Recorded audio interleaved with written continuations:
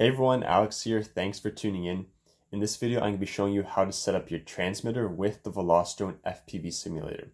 So if you want to follow along with the setup, go ahead, grab your transmitter. This is the Taranis X9D. And you'll also need a compatible USB cable that most likely came with your transmitter that will allow you to plug your USB into your laptop to go through the configuration step. So you may be wondering, why should I get a simulator? Is it worth it? And how is it going to make me become a better pilot? Well, that's the big question I had for over a year that I was flying my quadcopter outdoors. I was flying a bunch, but I wasn't really getting that much better.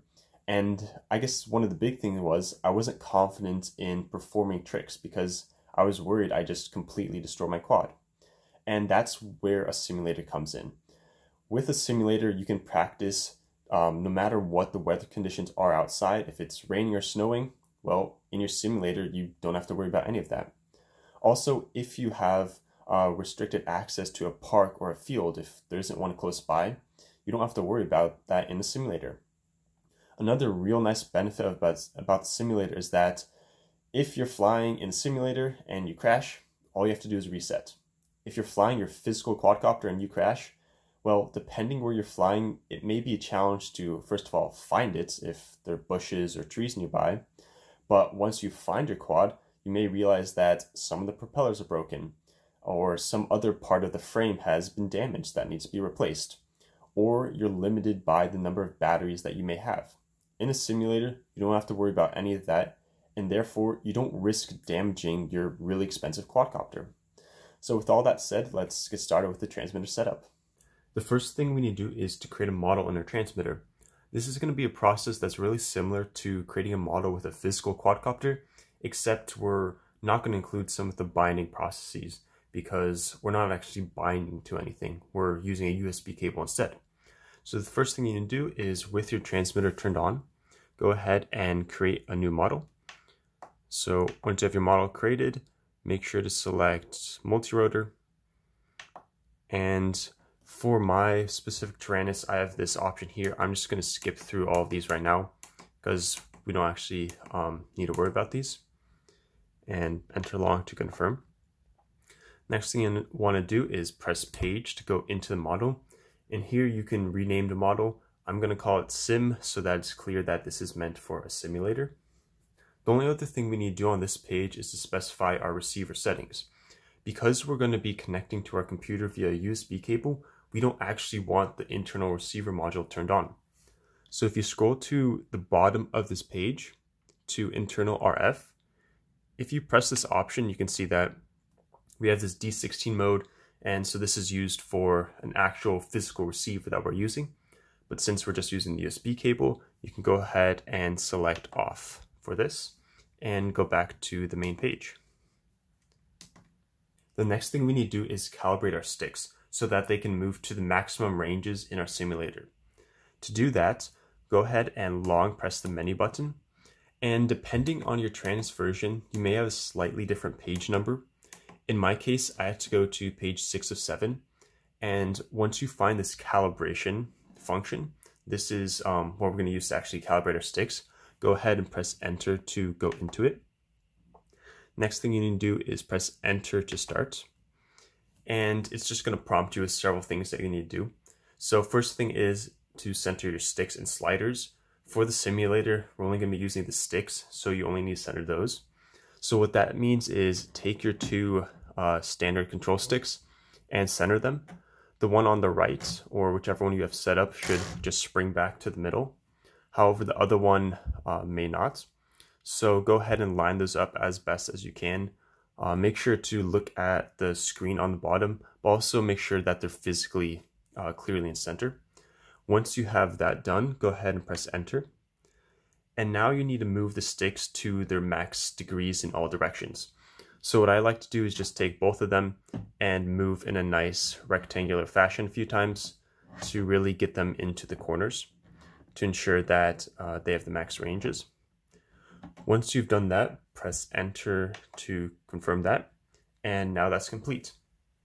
You also had the option of moving some of these sliders on the sides to their max positions. But with a quadcopter, we don't use those. So you don't have to do that for the simulator. If you're doing this for a fixed wing in a fixed wing simulator, then it would be useful to calibrate those as well.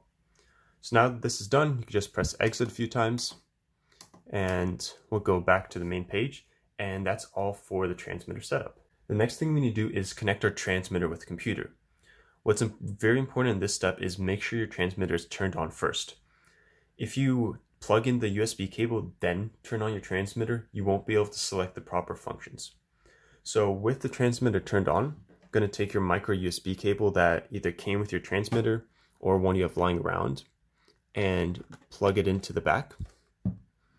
You'll then get this option to select a joystick, a USB joystick or USB storage. What we want to do is select a USB joystick. So just press enter. And what this is going to do is now allow us to use the transmitter with a joystick functionality, just like with any kind of a gaming joystick, and now communicate with our computers so that we can use it in the simulator. Now with the transmitter connected to your computer via the USB cable, go ahead and open up Velocidrone. If you don't have Velocidrone installed, then follow the link in the video description. It does cost about $20 to download, but it's a really good investment to become a better pilot. So in Velocidrone, go ahead and press the controller page.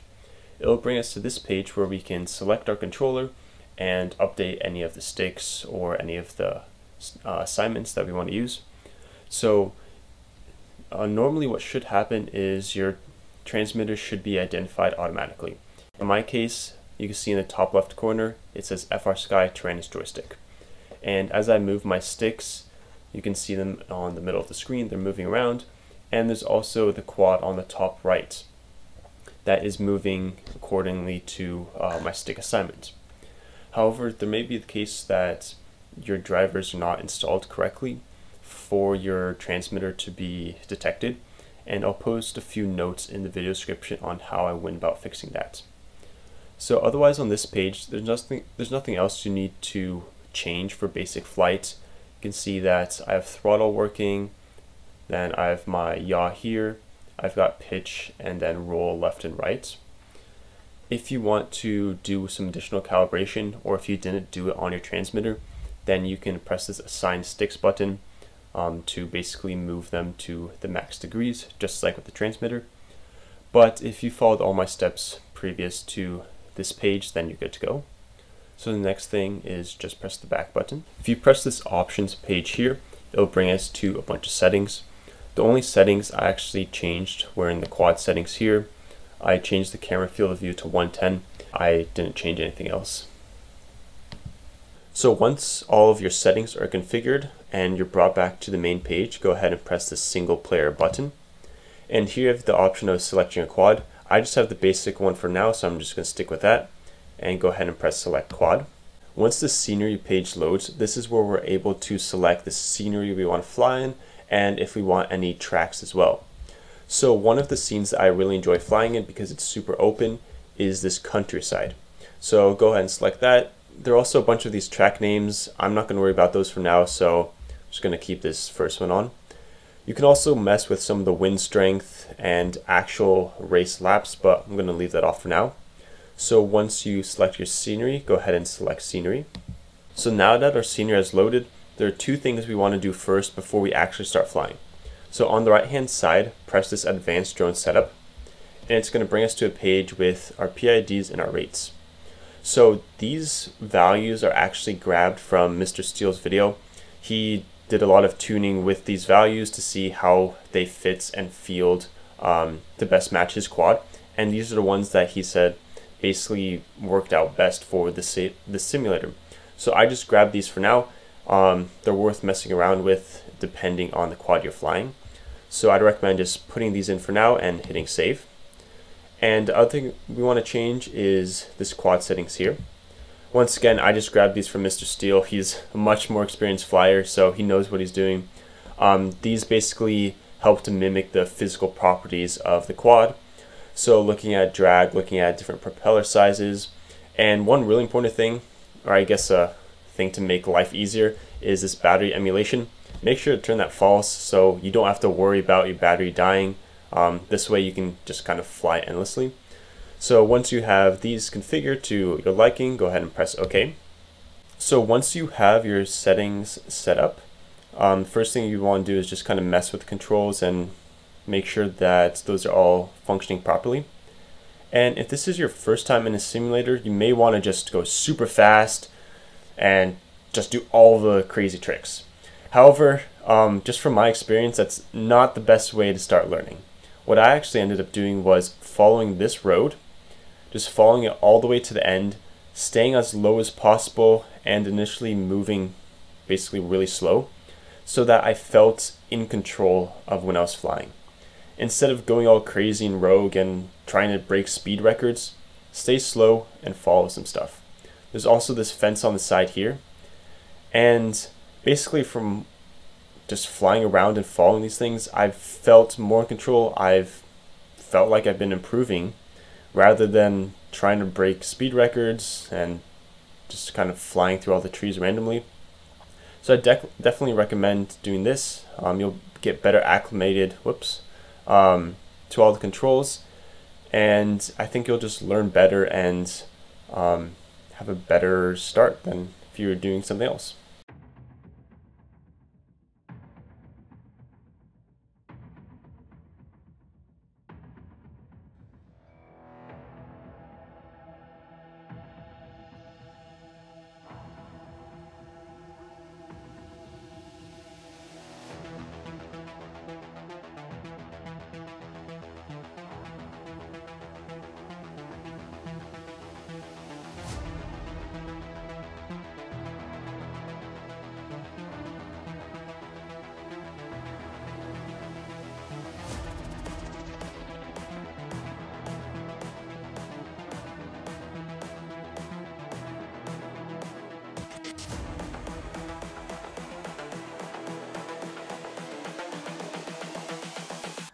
That's how you set up your transmitter with the Velocidrone FPV Simulator.